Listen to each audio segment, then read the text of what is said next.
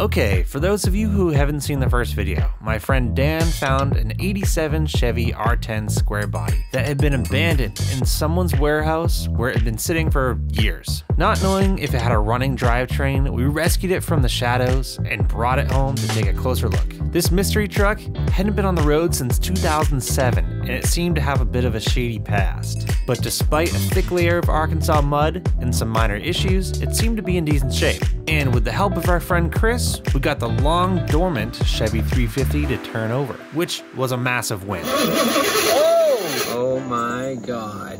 But no fuel was making it to the throttle bodies, preventing the truck from truly running on its own. And that brings us to now, troubleshooting the fueling system.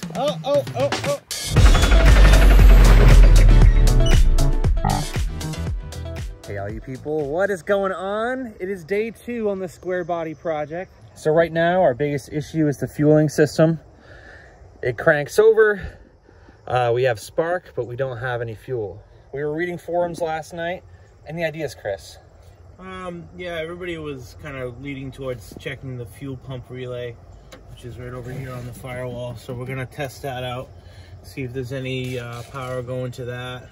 Listen for the fuel pumps. You can see little remnants of the fire extinguisher here. We oversprayed some ether. Think we have a chance of it running? Oh, we definitely have a chance of it running. No question about that. Today? That's a tall order. All right, we're gonna go to the store. Let's go to the store. So, AutoZone or O'Reilly's or Advance? Which one is your favorite? Just vote in the comments below. Got some fuel system cleaner here. Danny boy has got the oil, looking for some oil filters. Chris is looking for node testers. While they're doing that, you know, I might as well look at some accessories here. This kind of speaks to me. All right, we were actually able to rent the node testing kit. AutoZone and O'Reilly's are my top 2. I still like Advance. I really don't have a preference, man, until I got sponsored by one of them. Shoot, it just started raining.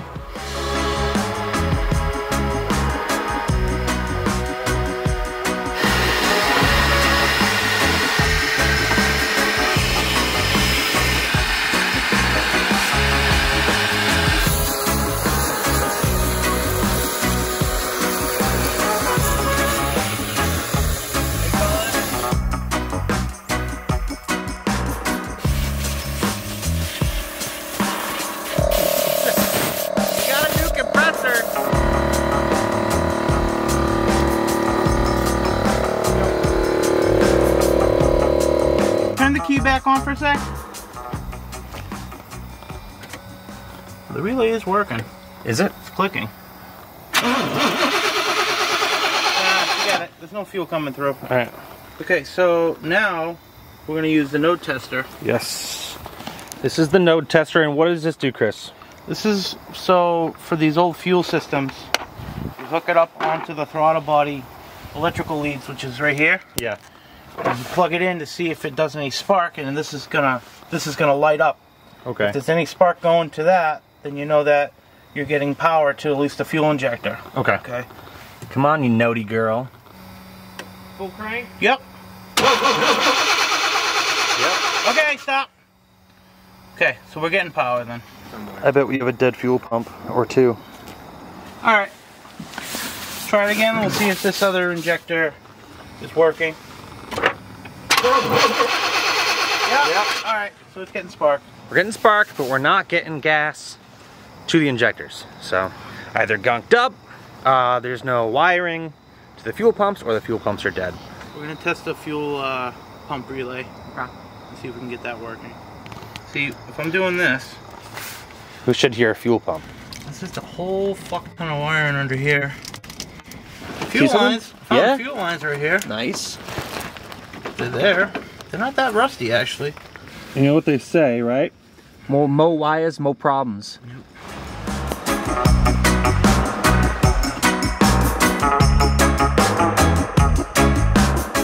The next thing we did was vacuum the floor of the truck and check the fuses under the dash. It may still smell like a coffin, but at least it looks a little less like a coffin inside here. It's actually cleaned up nice. We replaced all the old fuses with new ones just to be safe. There's two, looks like lights on the thing here. So it should show which tank is selected. I think so. Then we replaced the fuel tank selector switch, but at this point in the night, we were soaked and going a little insane, especially with all signs pointing towards dropping the fuel tanks. Part down. There's a lot of rat shit in your vacuum right now. Yeah. Like a lot. Like a lot. You know what we're gonna do with that? Mix it all together and you know you get the best of both worlds. That was my best Hannah Montana impression. Oh my god. Fucking Hannah Montana. A few days later, the boys came back with the new tanks and pumps that came in the mail. So Dan and Chris got to work.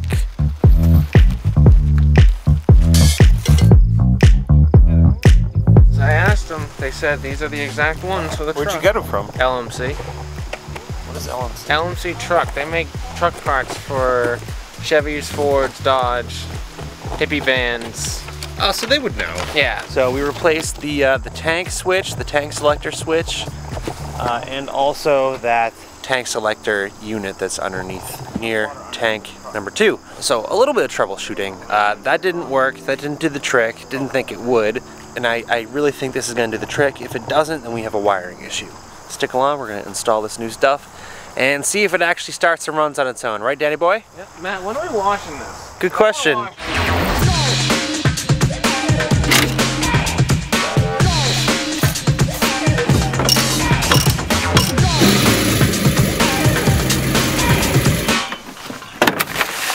Oh! Somebody put the cremated relative in there. Took off the shield. Oh my lord, dude. It's in my junk. Dusty junk. It's in my crack. All right. Oh, your phone is on underneath you too. Yeah, your phone's right there. Oh, fuck. We're thinking that the old tanks, since they sat for so long and the gas got water in them, they probably rusted pretty bad in there. That may have clogged the lines, that may have damaged the pumps, but you know, for 50 bucks each, the tanks, not a bad price, right Dan? Thanks to LMC. LMC. LMC, love my Chevy. Come on, that was good. That was a good All one. right, I'll give you that.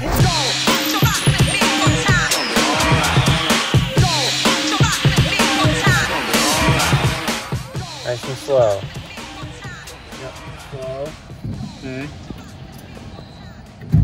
Okay, we're free up top. Free up top. Stop.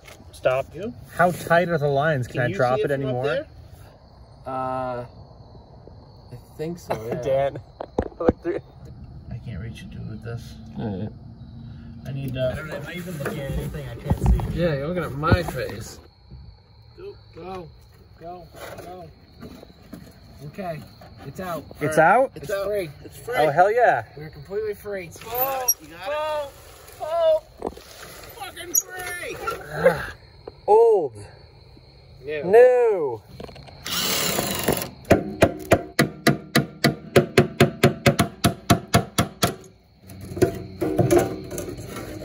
Oh yeah.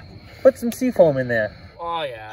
Oh yeah. Oh, Jesus. Oh my god. What even? Oh, it's like alien. It's popping out. I'd say that's just a little rusty in there. I think we know why. Your fuel pumps weren't priming. Yeah. Chris, you've got a little bit of Arkansas on your back. So Chris is under the truck now. He's gonna try and hook up the pump to the wiring Yep. to actually see if the wiring is good. Because right now you can't get a reading off of it. And the ignition is on. Cheers, bitches. While I've been editing inside, the guys have been hard at work here. So far today, we have assembled this lovely sending unit and pump. We tested it and it all seems to be, in theory, working.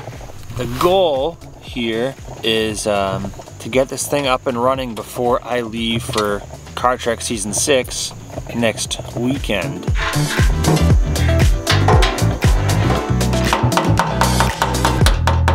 I brought you guys some electrolyte water. Okay. You know those tablets you drop in there? Oh, great. Because you both look dehydrated, so. Oh, thanks. Oh, yeah. No problem. All right, so we can hook up gas lines. We can hook up the ground. We can hook up that. Okay. Dump some gas in it. Let's do it. See if this bitch runs. All right. So while at the auto parts store, they also picked up some new gas lines because the other ones are pretty crusty, dusty, and busty. We gotta take that out and assemble. We gotta assemble everything again because Dan grabbed the wrong one. We didn't I'm look an at idiot. Dan, you're not an idiot. I don't know about that. You're just slightly stupider than average. Well, wait a minute. Why don't we just leave this the way it is? Because then we'll already have a tank that's set and ready to go. All right, then get the other tank out. All right. Fucking. Right there. We gotta do this all anyways again. So. Yeah. Hey, you know what's thinking, Dan? What? You grabbed 6 clamps. That's enough for one side. Yeah. Oh, mother. Oh.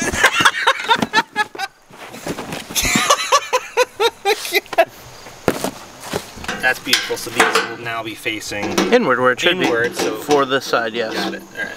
This is what's left of the original. Yeah, I think fucked. Wait, what? Yeah.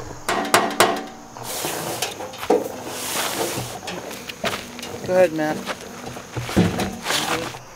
Right now it is a bit precarious. We have the tank balancing on multiple layers of bricks. That is just so we don't have to re-hook up the tank, and if something goes wrong, then have to unbolt it all and then drop it. Yeah, redneck style. Look at that.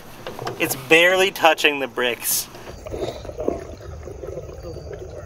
We've got multiple fire extinguishers just in case. Put a couple gallons in the tank, hopefully it's enough, but Dan's gonna prime it by turning ignition into the accessory position. A couple seconds off, couple seconds on. It's been nice knowing you.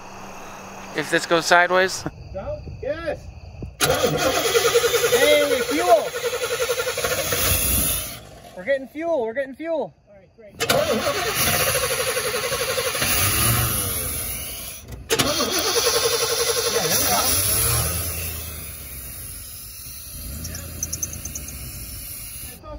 Spark in the engine bay.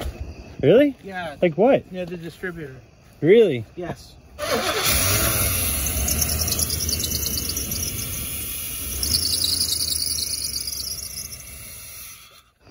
80s car smell. Oh yeah. That's been sitting for 15 years. Yeah.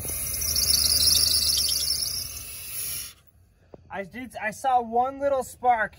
I don't. It's not on the main distributor though. It was right here.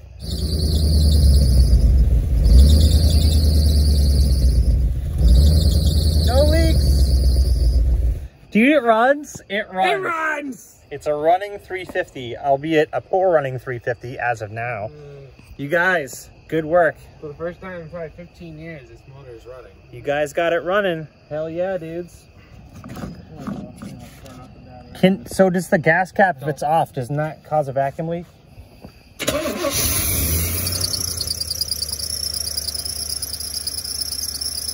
Sounds a lot healthier now.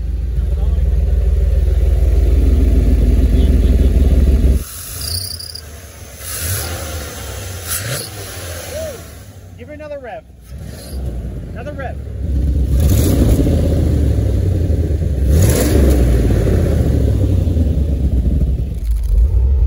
Doesn't sound that bad. It runs. Can you believe it? I cannot believe it runs. So I assume that in the next episode of this, we're gonna have it driving on the road.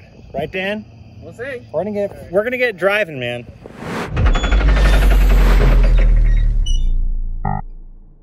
All right, so they're telling me to smell this toe strap. You don't have to smell it. Should I smell the toe strap? It's up to you. You smelled it. I had no choice. I took it off, it fell on my face, and I just got like a... I had no choice. All right, let's smell this thing. Go back here and put that off. Oh, that smells like... Oh, that smells like raw dingus. That's like Bigfoot's dick.